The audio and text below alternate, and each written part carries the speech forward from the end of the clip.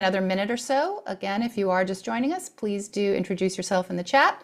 Tell us where you're joining from, perhaps your organization, and what your interest is in ROR. Yeah, we'll get started in, I think, just a moment. As you all probably know, the call is being recorded, and the recording and slides will be shared after the meeting. Please be aware of that. If you would like, you can turn on captions in other languages, and we'd be happy for you to participate that way.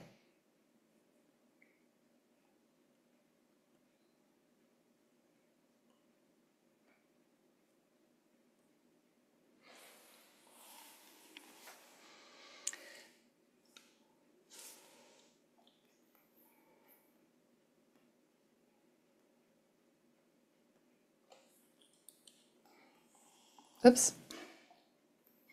Gosh, dang it.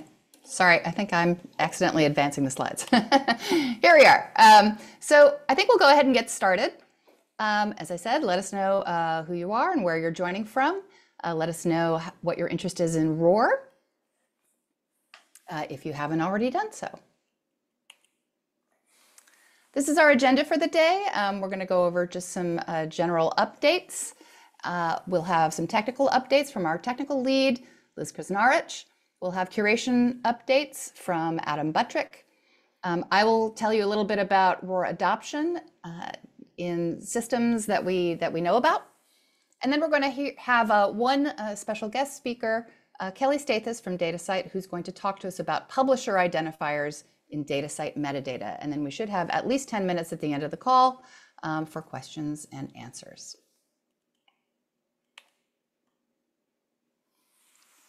Just a general intro to these community calls. If you haven't previously attended one, they're held every other month. They're open to anyone. We do focus on updating you on what's new with ROR, new technical developments, new policy developments. We typically, periodically, we have specific topics or specific proposals for community feedback, and we'll share those at these calls as well as in other channels.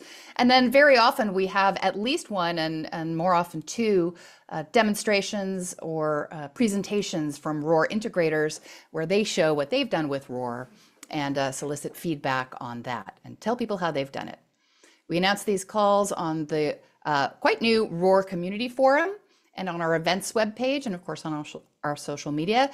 We strongly encourage you to participate. You can post any questions in the chat that you like. And of course, we do try to leave time for Q&A at the end. We do record these calls, and we'll send the slides and recordings to everyone who registered, as well as posting them publicly on our events page and the ROR YouTube channel. We do ask everyone to abide by our code of conduct. We've got the link in the slides here, but you can also go to our website, to the community page, and scroll down to see and read our code of conduct. And then if you like, do feel free to click show captions in Zoom to show captions in your language. Beyond these calls, we also encourage your participation. We have a roadmap where we're happy to take schema change requests, feature requests, all kinds of things, bug reports. So feel free to contribute to that. That's on GitHub. We have discussion forums. We have one for sort of general ROR topics, and then we have one that's more for technical topics, and as well as release announcements whenever the registry is updated. And we encourage everyone to submit curation requests for changes to and additions to the registry. And then if you are using ROR, there's a link to the form here. We can put that perhaps in the chat, telling us about how you use ROR, or even are planning to use ROR. You don't have to have an active ROR integration at the moment to tell us about your plans to use ROR. So now I'm going to turn this over to ROR Director Maria Gould, who is going to give us some general updates. Maria? Hello, everyone. Good to see all of you here today. Thanks so much for joining us. I'm just going to run through a few quick announcements about some things that have been going on at ROR and are coming up with ROR in the last couple months and months ahead. So first quick announcement for everyone is that we are in the process of transitioning and consolidating some of the communication channels that we use to share updates about things that we're doing at ROR and also to invite community discussion and feedback. So one immediate change that is in process right now is that we are transitioning the ROR Slack to a community forum hosted on Google Groups. So we've announced this in the previous call, I believe, and also made some announcements in the ROR Slack. We previously had an open Slack workspace for community discussion, but we also had separate community mailing lists and other kinds of channels. And so we're trying to consolidate those a little bit so that we have the conversations happening in one place and it's easier to keep track of the different news and updates and conversations that are being circulated.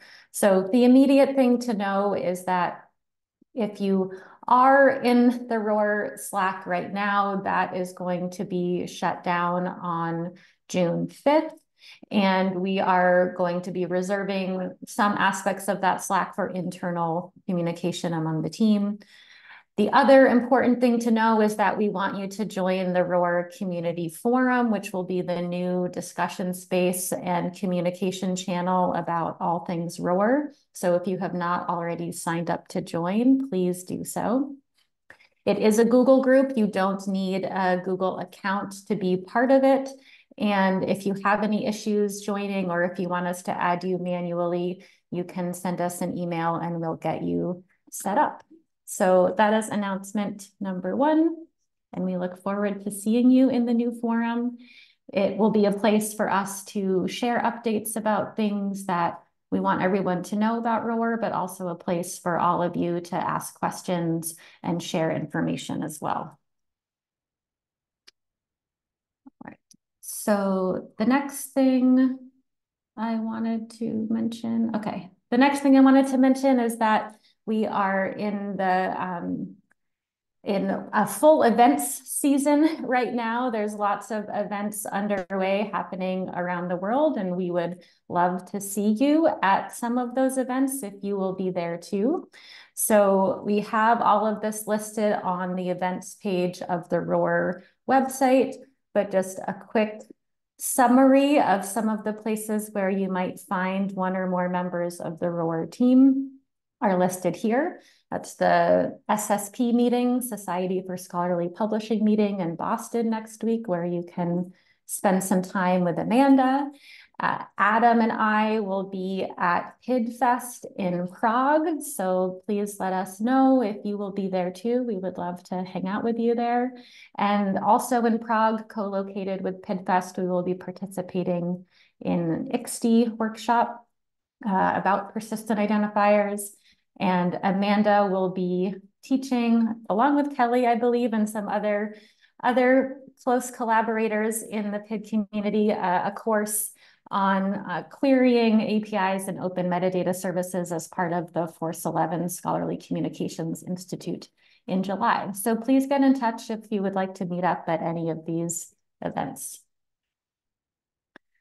So my last announcement also has to do with the faces of the ROR team. I know that there are some new faces here on the call today, as well as some familiar ones. And so I thought it would be an opportune moment to remind everybody about some of the faces behind the names on the ROR team. And also for those of you who are already familiar with the ROR team, we've undergone some slight transitions over the past couple of months in terms of our home bases. So I thought I would update everybody on that as well.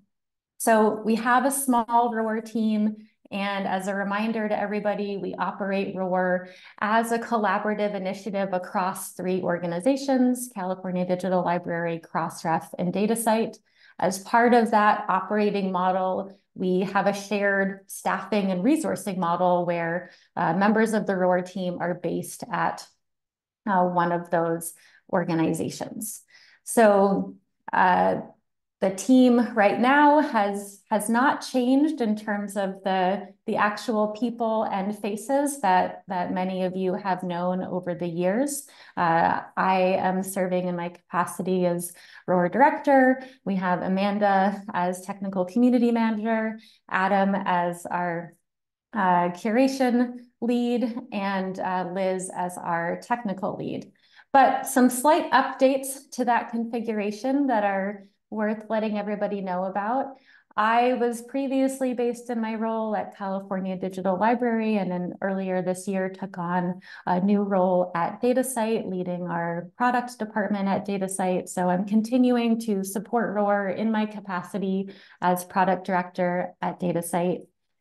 Another change that has just happened is that Adam has assumed a new position at California Digital Library, where he'll be supporting product management activities around persistent identifiers, including ROR. So the scope of his role is slightly changing as a result of that, but he will still be supporting many of our curation activities in the capacity of his new role, given that the ROR registry data and our curation process is a key part of our product offering. So congratulations to Adam on taking on this new role. And rest assured, everyone, that the busy and fantastic activities of the curation process are still ongoing. And that leads me to the final update of who's who on the ROR team, which is that we are hiring a replacement for the position that Adam held at Crossref, and that has just been posted as of yesterday. So this will be a role as metadata manager to support and work with Adam on ongoing curation activities, to also work with the Crossref team on supporting metadata activities at Crossref more generally. So very exciting position for anyone interested in metadata and metadata curation and all things persistent identifiers. So we will put the link in the chat, and we hope that you can circulate it to your networks so that we can find the right face to fill out this picture on the slide here. So I think that concludes my round of announcements about some new developments on the ROR team and ROR activities, and I will hand it back to Amanda. Thank you, Maria.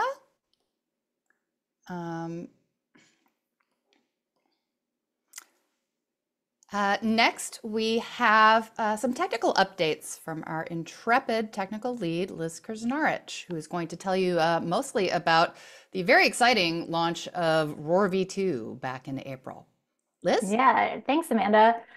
So those who have joined this meeting in the past might know that we have been working on an updated schema, data model, and API changes for a long time. We started in fall of 2022, so it's been almost 2 years that we have been working on various parts of this. I won't take too much time to explain all of the details because we have talked about it before in this meeting, but we have lots of documentation if you'd like to see the complete background. But we had many months of community input, multiple rounds to get to the point of making our first major schema and API version update, which is a quite significant set of changes because we started with the schema we inherited from Grid. Over the years that ROR has been curating independently from Grid, we began to notice quite a few things that both internally we'd like to change and that externally we were receiving requests for changes to. And we wanted to start out by making one big set of changes that we hopefully won't have to make major modifications to for a good long time. We'll be looking at mostly making more minor updates. So I'm just going to hit the high points in this overview, and you can look through the documentation yourself. So the big announcement is that we did finally launch version 2 in both our API and our data dumps, and most importantly, we started curating new requests for record updates and new records beginning on April 11th of 2024. So the first version that was curated in version 2 is data release 1.45.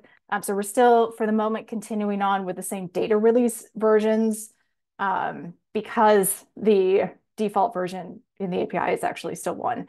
But from data release 1.45, you will see 2 sets of data dump files, both in version 1 and version 2. So there are 4 files total, 2 JSON files, 2 CSV files in the zip archive. We now have 2 versions of the API available. The version you can specify in the path portion of the request. Currently, if you don't specify a path portion in your API request, the default version is still version 1. Obviously, we don't want to break people's integrations immediately. So that default is going to remain at version 1 for at least the next year. And then we'll look at switching the default. And after that, we will eventually sunset version 1, but we're going to give people plenty of time to make changes to their integrations before we do that. So lots more announcements coming about those changes. So some key changes. There are changes to almost every part of the record in V2. It's actually a bit shorter, more compact. And again, you'll see 4 files instead of 2 in the data dump.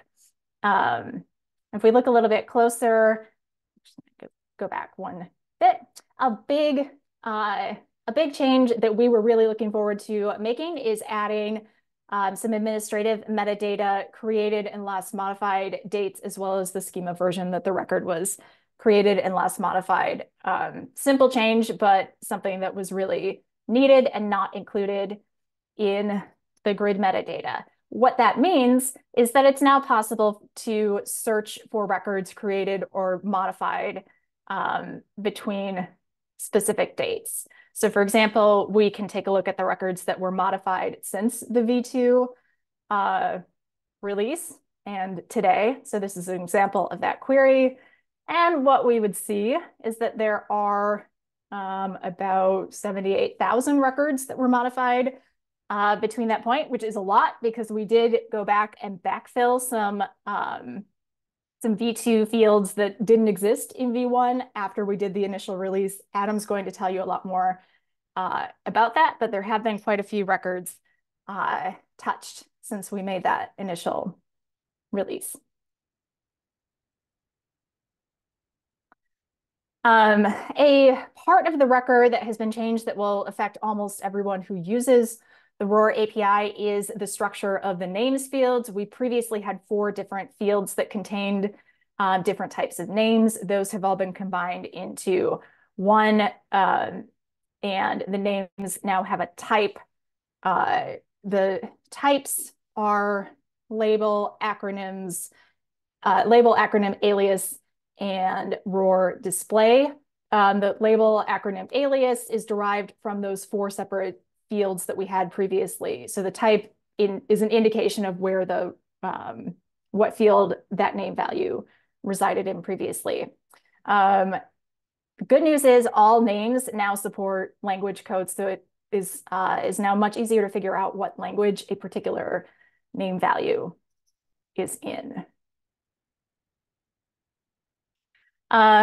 Location information has been simplified and combined all into one field. There was a lot of superfluous geonames data in the record previously. We've condensed that into the fields that are most used by the most people. One big change that should be helpful for folks who are eventually converting over from Crossref Funder Registry to ROR is that we've added funder as an organization type. So we have a list of allowed types. Each record has at least one type assigned to it in the types field, but they can have multiple types. And we have gone in and backfilled types with funder for those organizations that currently have a Crossref Funder ID in their ROR record. So when you filter a request by funder, you are getting things that exist in the Crossref funder registry, and you can filter any, in the API, you can filter any type of query or request except for affiliation string matching by the organization type. And then of course in the data dump, you can do what you like with the types, but the types have been updated.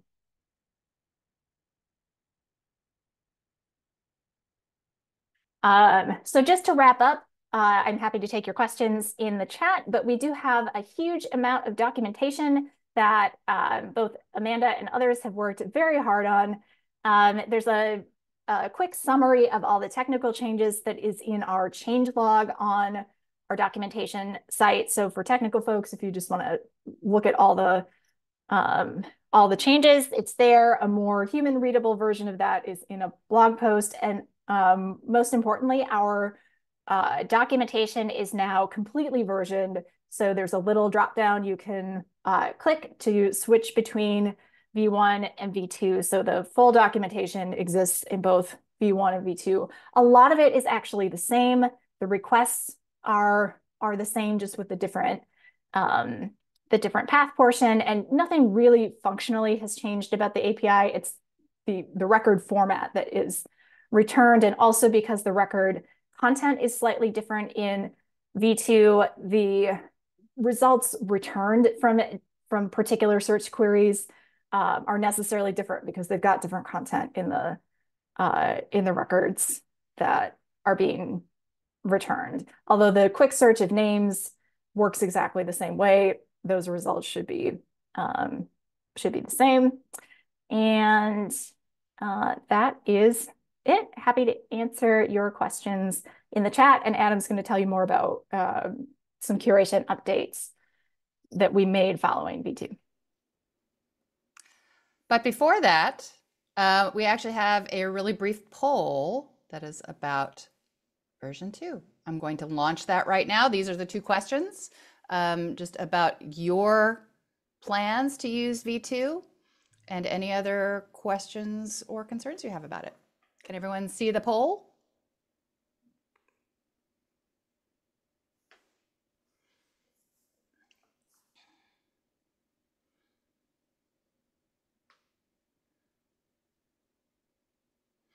So we've got some answers coming in. So far, we've got about half of you answering. About 20% say you're already using V2. I think these share the answers as soon as I end the poll. About 14% of you are planning to switch this year. Only a few of you are planning to switch next year. And quite a few of you are planning to begin using ROR V2 this year. And then some of you are just not quite sure of your plans. So yeah, that's been 1 minute. Let's end it. And these are the results. Can you access the results? Okay, great. Terrific information. Okay, so with that, I'm going to turn this over to Adam, who is going to tell you about some of these curation activities that we have going on. Adam? Yep. Yeah, thanks, Amanda. So for Q2, our curation work has been focused on making improvements to our data to support all those new wonderful elements that we added with version 2 of our schema, which includes improving our whole curation pipeline actually to support them as part of request processing. So those things like language tagging are happening automatically. Leveraging some great new bulk update functionality that Liz built out. We first, as she mentioned, completed work on adding the funder type to all records with funder IDs in ROR, which allows for a more scoped and filterable view of these records. From there, we moved on to language tagging for name metadata, which I'll describe in a bit more detail with the next slide. So it's kind of a really complex problem. You know, we have all of these names. Many of them don't have languages. Some do, that we inherited from Grid. So what we did to tag languages for name metadata was to first extract from ROR the set of labels and their corresponding language tagging. This comprised about 30,000 name values with tagged languages. We use this data set then to evaluate the performance of various language detection libraries, essentially saying how well can this library predict the existing language assignments. After isolating those that perform best against that label data set, specifically the FastText library and a library called Lingua, we combine these two into a consensus language detection strategy. So how this works is we prioritize the agreement between the two detection methods, considering the combined confidence score, as well as the most common languages for a given country, as identified in the existing language tagging in ROR. So, we have all of these records from all over the world. They have labels with language assignment. We use that as a data point to kind of inform the prediction. So on this test data set, this performed at about 96.5% precision and 99% recall against all those labels. So we then use this method to detect languages for all labels and alias values in ROR, excluding those in company records for reasons that would probably require a lecture on like the philosophy of language about like what is a proper noun company name, like what is the correct language for it, who can say. But since our testing against this label data set showed an error rate in around the 3.5% error range, what we then did is take those language tagging results and not just immediately ingest them, but run them through an additional layer of outlier detection, and then did manual correction, review and correction relative to the results. So here we revised about 4,000 language assignments, meaning I went through, I looked at them all and made manual corrections, which corresponds to the expected error rate relative to the total number of predictions, which is about 100,000. So remember, we had about 96.5% precision in our test data set. So we predict 100,000. We see about 4,000 that appear to be outliers. We go in and correct them, which brings us to the current results of the language tagging in ROR.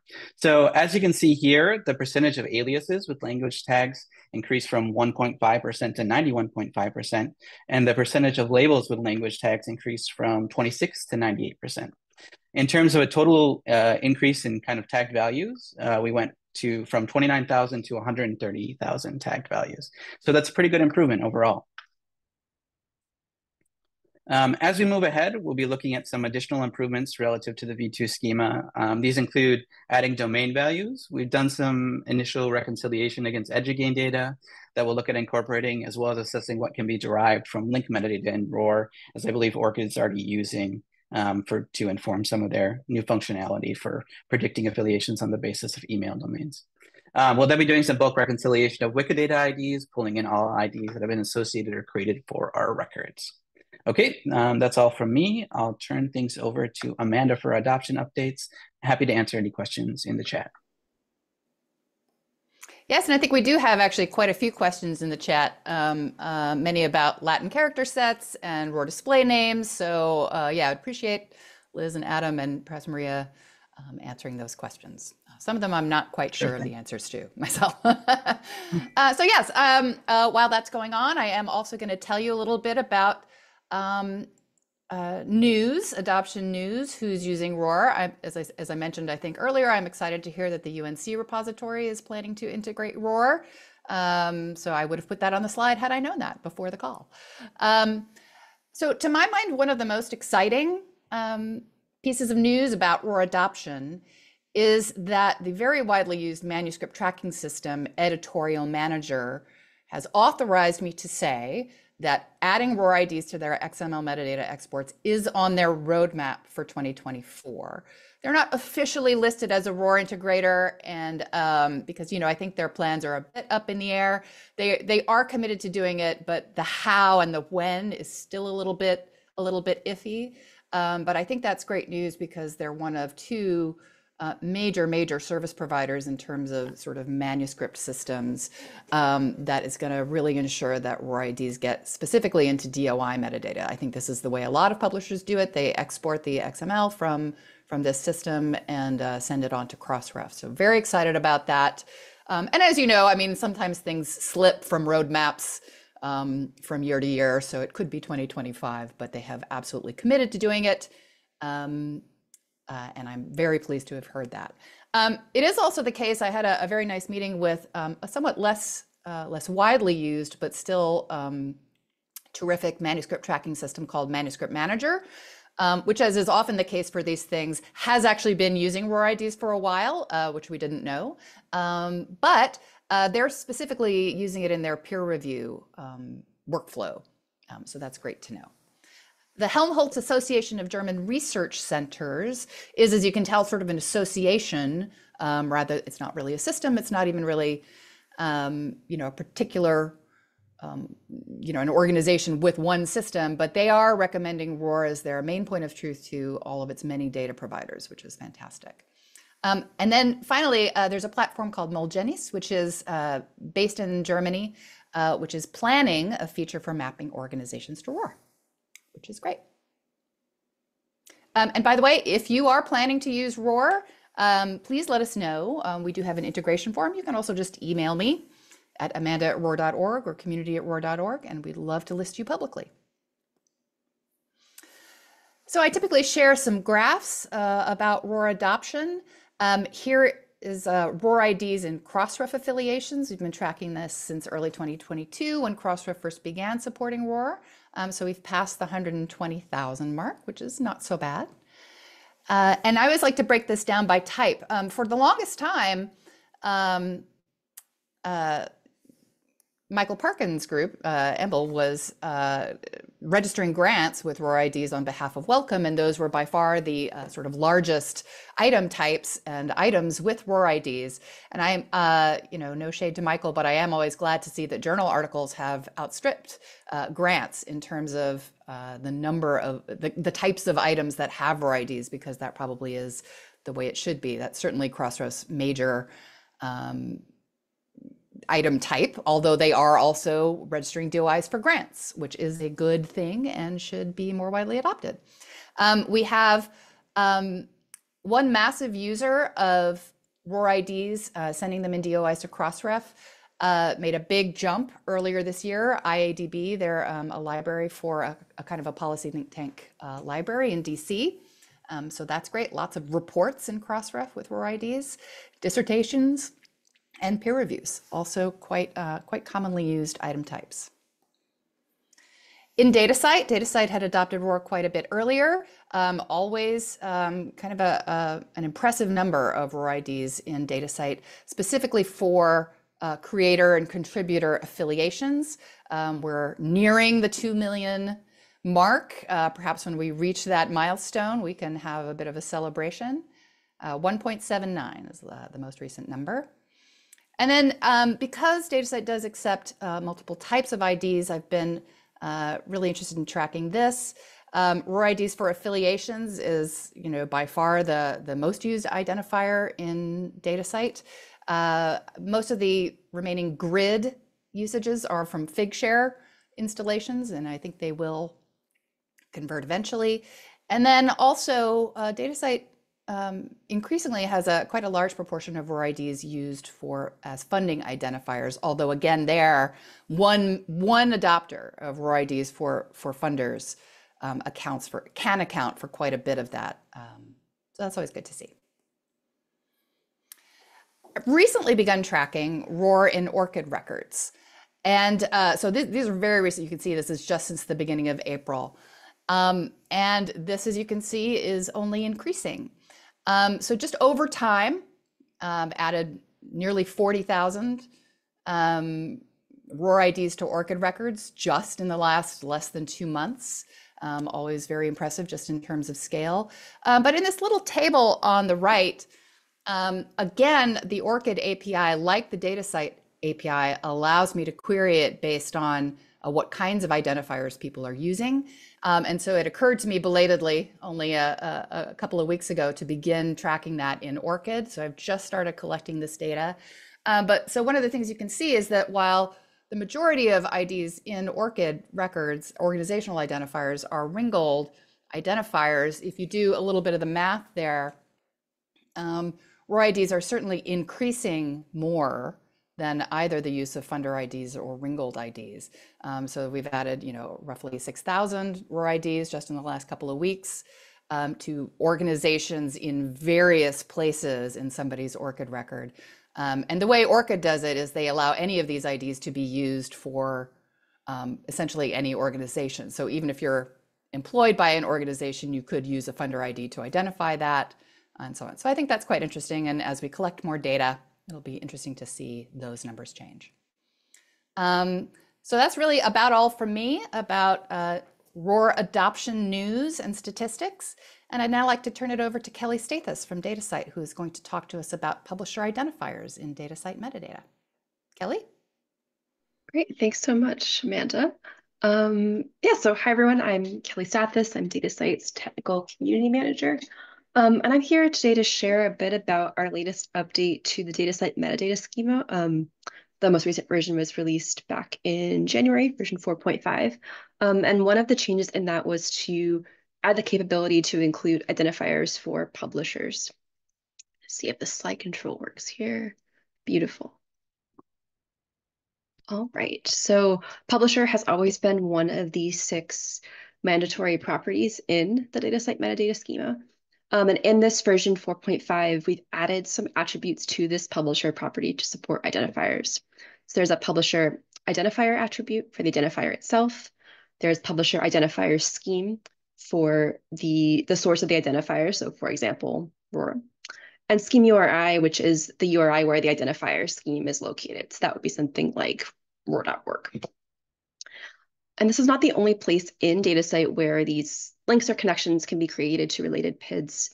And so there's various other places where works, people, and organizations can be connected to each other.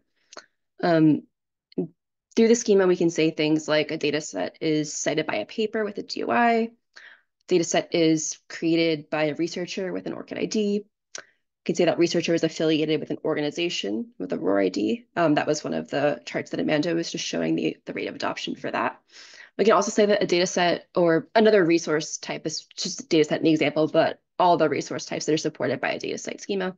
We can say that that resource is funded by an organization, and that can be with the ROR ID or a Crossref funder ID.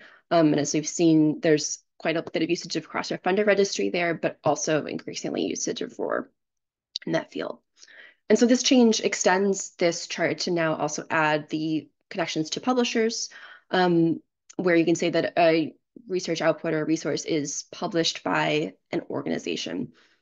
And I've put an asterisk on that for organization because I think the question of what is a publisher is kind of an irrelevant one here. And so when we were looking at adding this to the schema, we were thinking, okay, so for publishers that are research organizations, it makes sense to recommend using a ROR ID. But not every publisher that we're seeing in the free text values for publishers is a research organization that would be in scope for ROR. Oops, sorry, I just lost my windows here. Here we go. So some of them might be the name of a repository, which is hosted by an organization, but the repository isn't itself an organization. We also see things like a university library, where that's a department within the university as an organization. So these would not themselves have ROR IDs. And so we followed the model that we had done for affiliation identifiers and a couple other places in the schema where we have it open-ended. So you can provide any type of identifier for publisher identifier, and then you indicate which type you're using with the publisher identifier scheme attribute. So there you can say it's ROR ID, you can use a re3 data ID for if you want to use a repository identifier, or various other types. We've listed some examples in the schema documentation, but this is open to the metadata provider to select and to provide whatever identifier they choose. So with this, I want to show kind of how the structure has changed in our API and our JSON structure to support this. And so originally this was just a string value for publisher. And with this change, we needed to change the structure to support not only the string value for the name, but also the identifier, the scheme URI. And also we've had the language in here too. That was, I think, already supported in our XML structure, but not in JSON. And now we have this object, we can add that and expose that in the API as well. And this was done, so if you're retrieving metadata with the REST API, to avoid having a breaking change here, we added a new flag to this to select what metadata you're receiving. And so you have this publisher equals true parameter, and that indicates that you would like to be shown the new publisher structure. And this is similar to how we did this with the affiliation changes back in schema 4.3. Eventually, when we are able to version our API, we would have these be in the new version of the API. But for now, we're working with a single version where we want to make sure that users are getting consistent structures. We don't break existing integrations. And so you have to opt in to receiving this revised structure with this attribute, with this parameter rather. And so in this example, we're showing getting DOIs with publisher identifiers with a specific publisher identifier. And so here, publisher equals true is saying, show me the new JSON structure. And then that query where you're looking for that specific ROR ID is saying, filter this down to DOIs with this specific publisher identifier. And I just want to note that these operate independently. So publisher true is not saying, get me DOIs only with publisher identifiers. It's saying, show me this structure. And then you're using the query here to filter this down and restrict which DOIs you're retrieving. So that's the change for the REST API. We've also made some changes in DataCite Commons when you're looking at finding works that are connected to organizations. And so if you're searching for an organization in Commons, you're getting organizations with ROR IDs, and you're getting works that are related to the organization on that organization page. And so we've retrieved works that are where the creator is affiliated with the organization, where that organization is itself the creator or contributor, works funded by the organization, and now also works published by that organization when it's indicated via the publisher identifier. So you may see new works showing up in this as repositories start to add publisher identifiers and ROR IDs into this field. So looking at adoption here, I just updated these numbers yesterday. So we've seen since January, 428 repositories have included at least one publisher identifier. We've got around 3,000 repositories in DataCite, so it's actually pretty good in that short time. And that is for just over 14,000 DOIs that have a publisher identifier. And looking at these, I thought it was interesting. We're seeing the vast majority of these are using ROR IDs. There are a handful where they've provided a re3 data ID, and then a few where they didn't indicate the publisher identifier scheme value. And I need to dig into those to see what value is actually there. It might be a ROR ID that isn't labeled. It might be something else. And within this adoption so far, we have a few, the top 3 users here are the ones that have registered over 1,000 DOIs with the publisher identifier, and that's the Columbia University Data Platform, the University of Delaware, and the UKRI, UK Research and Innovations Environmental Data Service. And so I should have included this. There's actually quite a long tail of adoption here. I think part of this is because we added into our web interface Fabrica where you can manually register individual DOIs. So there's a lookup there for publisher, where as you're typing a publisher name, it suggests options. And when you select one of those, it provides the ROR ID for you. So we're seeing that our users that are manually registering smaller numbers of individual DOIs with that web interface, taking advantage of that suggestion functionality, which is similar to what we have for affiliation.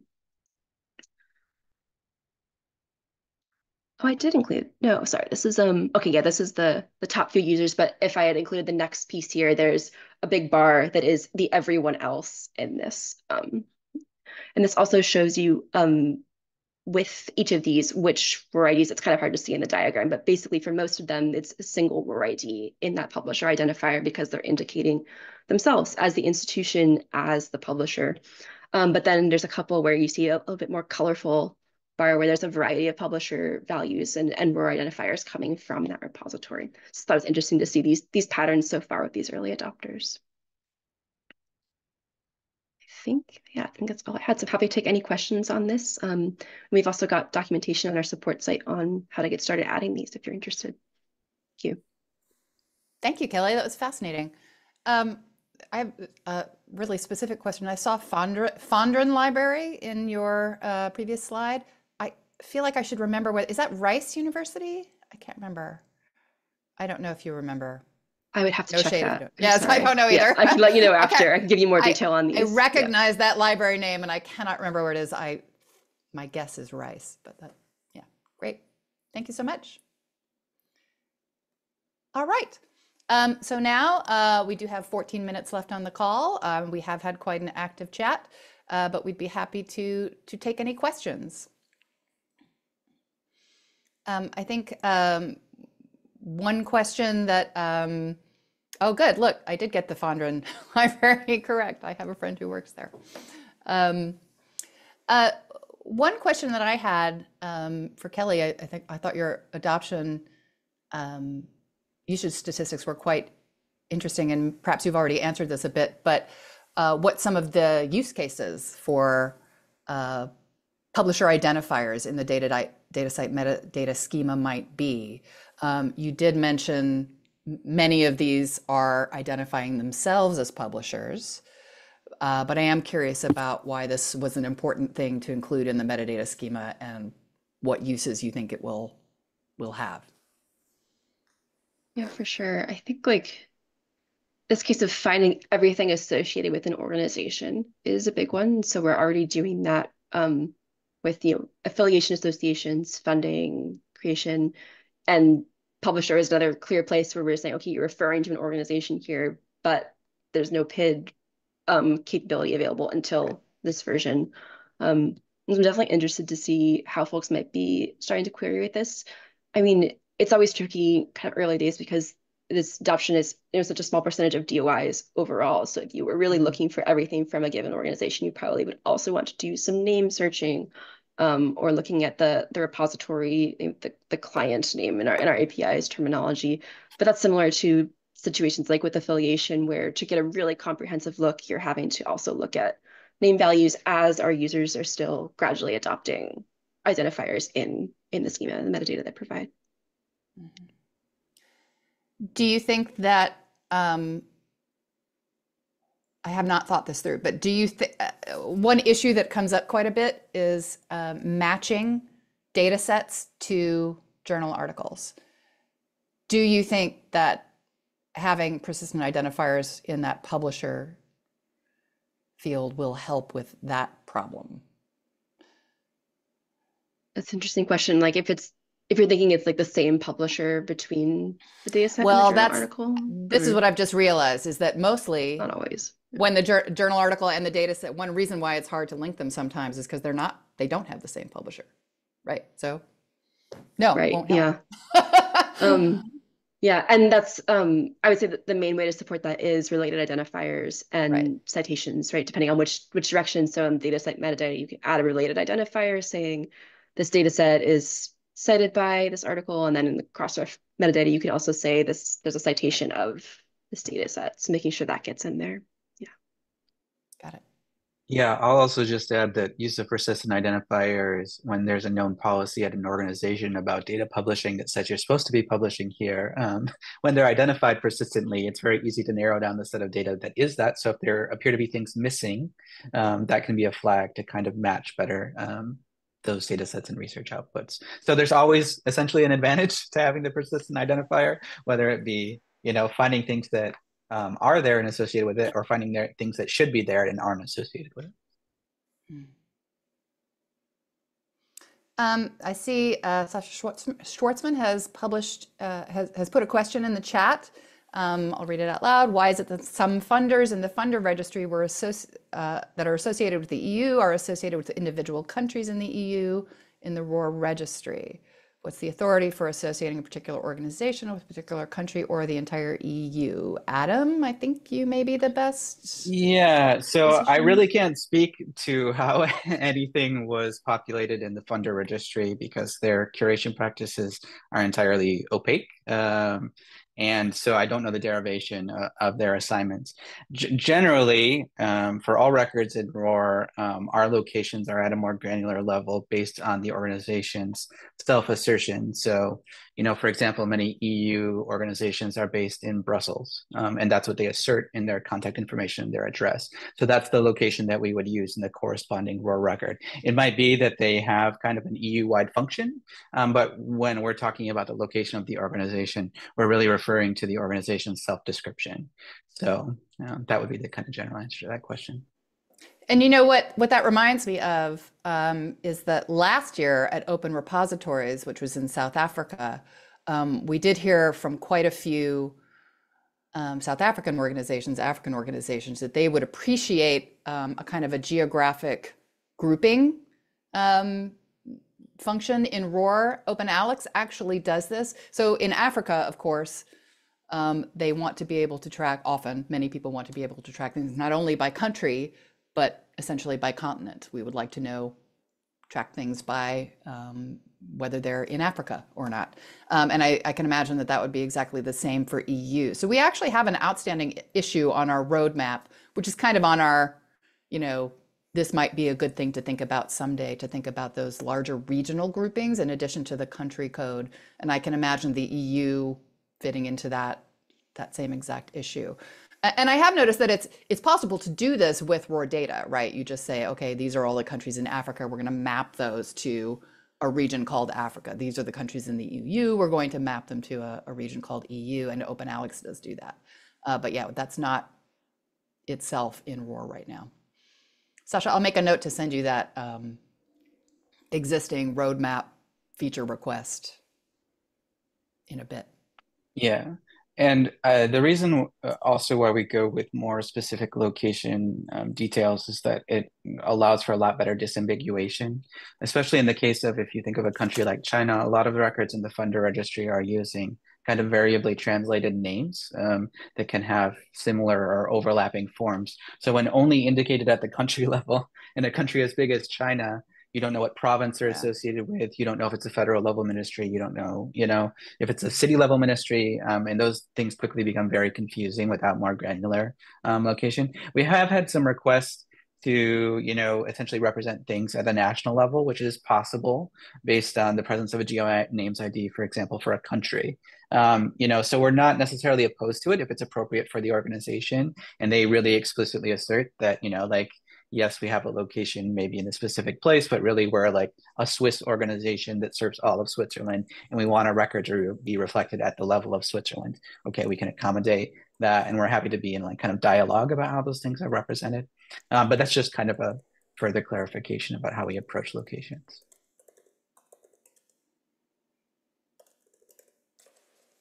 Yep. We do have another question in the chat about Ethiopian science. And I think probably the general answer to your question, Abdisha, is that when ROR is integrated into other systems, it should allow both national and institutional tracking better. So precisely that geographic information in a ROR record, you can say, here are all the Ethiopian research organizations that we know about.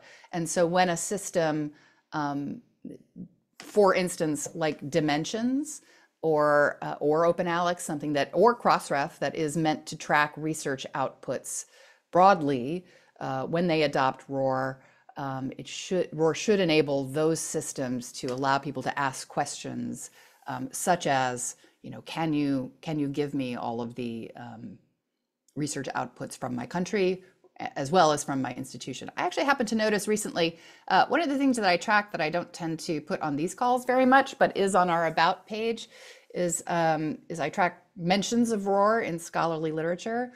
And just recently I noticed that Serbia has stood up a national research tracking system that does make use of ROR. And these are increasingly popular. Ireland has just had quite a big initiative. And they've launched a national open access monitor in their case. Sometimes people want to track just the research coming from their country. Sometimes they want to track specifically open access compliance. So different things. We are actually working with the Africa Pit Alliance to try to increase coverage of African organizations in ROR, specifically but not exclusively African funding organizations. And I think they are also working with Dimensions to make sure that those have grid IDs within Dimensions as well. So, yep. Further comments? I think we have time for one last question. Chris is asking, are there any discussions with NIH, NLM, NCBI about incorporating ROR? Yeah, and as Adam points out, they have quite a few repositories and services. Are you thinking specifically, Chris, and feel free to unmute if you like, are you thinking specifically about PubMed and PubMed Central, or PubMed? Yeah. You know, I need to follow up with PubMed and PubMed Central. They are using, they use ROR IDs for essentially open access tracking for internal purposes, right? So, but they are not exposing them in PubMed metadata or PubMed Central metadata. That being said, Aaron Zellers is often in attendance on these calls. I don't think they are today. And I think there are ongoing conversations. But I have to admit, Chris, it has been quite a while since I've talked to NIH, NCBI staff about including ROR in PubMed, so it may be time for another push. One thing that, one initiative that is ongoing with NIH is that we are involved in the NIH GRAY initiative, so the Generalist Repository Ecosystem Initiative, but that isn't really NIH managed systems. That is merely an initiative that NIH is spearheading to, among other things, ensure ROR adoption in various generalist repositories that are not managed by NIH. And in fact, I think it was Kelly who suggested the formation of the ROR adoption group in that GRAY initiative. So thank you, Kelly, for seeing that. But yeah, in terms of PubMed, not so far, but I can see about following up.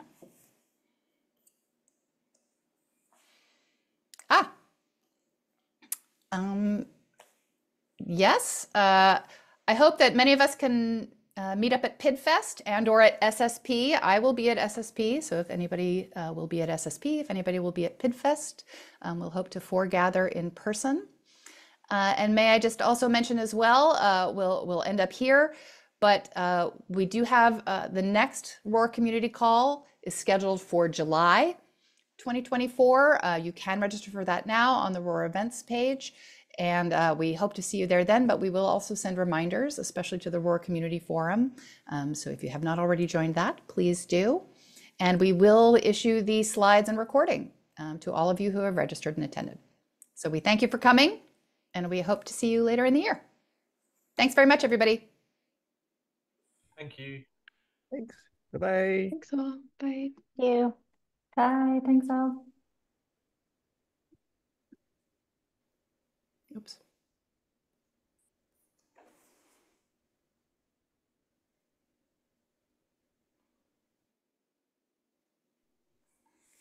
Thank you. Thank you.